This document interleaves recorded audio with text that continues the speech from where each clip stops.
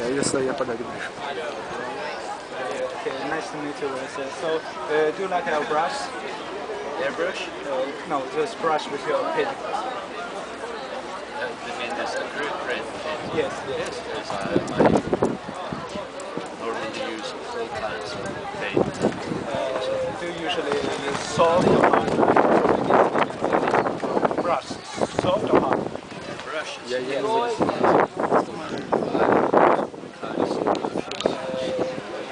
So what Depends about? on what you want to do. Okay. For example, what kind of color? Your favorite color? I mean, have one favorite yes, color. I understand. But what is your favorite color you use when you're drawing something? And what in your imagination? No, it's not one special color. So it's very different. It's very different. It depends on what you're working with. So, but today I ordered some blue. So there will be some grounding with blue here. Grounding. So it's your imagine. You imagine. So like you look at this and you imagine. So. It's more. It is when I look at the power. I don't think it's blue. I look at that. I think of something different.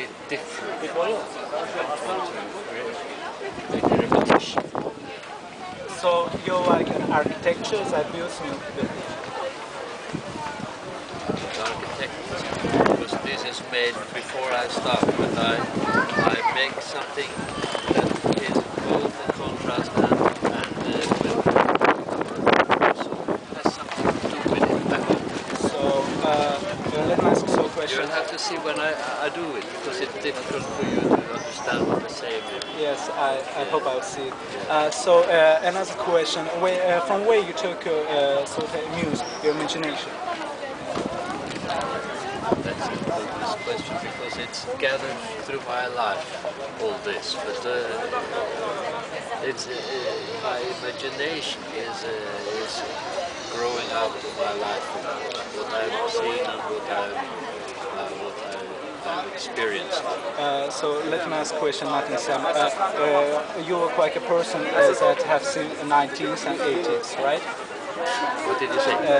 You are looking like a person who has seen 90s, Yes. and so you have seen the hippies who were drawing. I was a hippie. You were hippie. So most of persons don't understand what flu is that. So what you can say about that, about hippies and so forth? Well, you know, when the hippies came, it was you must see the background from the hippies, you know, and that was a very strict life in Europe at that time, with strong parents, and every children had to do what the same as the children had done, not only in the childhood but also the rest of their life. This was a reaction. I understand, but it's not my point of view, but it's point of view also most of persons that hippies are telling about they want to save the world. They say that they want to keep it, hold it, and save it. But actually, we can see that most of hippies in 90s or 80s have done nothing to this. They always was driving a cars which couldn't be driven at all, and they have seen a lot of things that couldn't be imagined. They have drugs and other things. They have drum circles, but they actually not of them, but most of them have done nothing to our country. But they have, of course, they have deep place in our culture. But as you can see in this period, they have just been drawn, and most of the people just don't want to remember them. So why it is?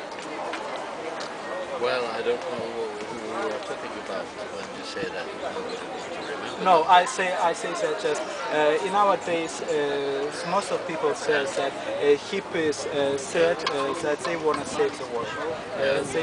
It is true. Yes, it is true. They were using. I think you underestimate what happened there. Of course, the most extreme hippies that did nothing, as you say, for. No, I said most of them. Yeah, but that was just a part of a very, very big youth movement at that period, and that was and this movement, I think, changed the whole culture, not only the youth culture, but also for the grown-up people.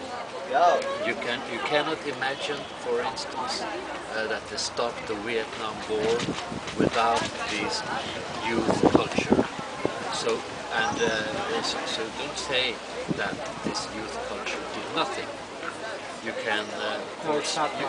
no. But you could say that the most special extremist stuff people. Okay, that was a miss. That was a miss. But this underlying young revolutionary